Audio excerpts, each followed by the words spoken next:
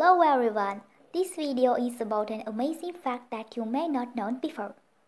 Before coming to the matter, I would like to ask a question from you. That is, do you know the organism who is responsible for the production of highest percentage of oxygen for the earth? Is that plants? No. Then who is the responsible one?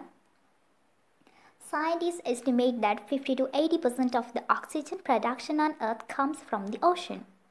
The majority of this production is from oceanic plankton, drifting plants, algae, and some bacteria that can photosynthesize.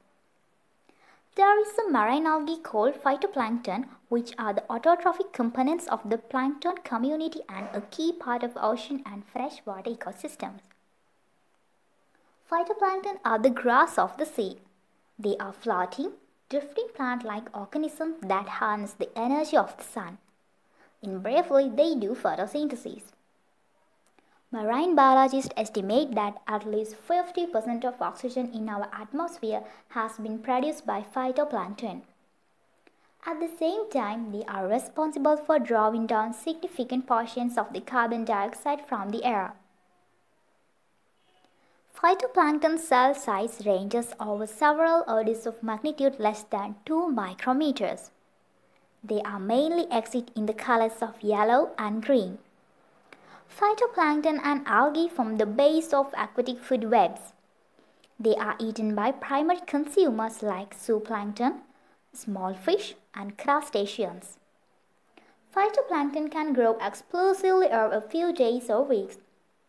Depending upon the species, phytoplankton can contain a large array of nutrients, including omega-3, fatty acids, amino acids, carotenoids, antioxidants, and nucleic acid, and an assortment of essential vitamins and minerals.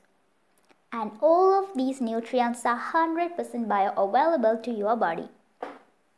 Phytoplankton are most abundant in high latitudes and in upwelling zones along the equator and near coastlines. They are scarce in remote oceans where nutrient levels are low.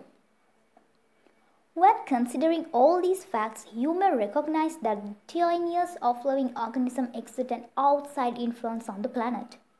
So, at last, I like to say that be aware about what nature is doing to keep you alive. And also, try to give your full effort to conserve the precious gift we have ever presented by the nature marine ecosystem.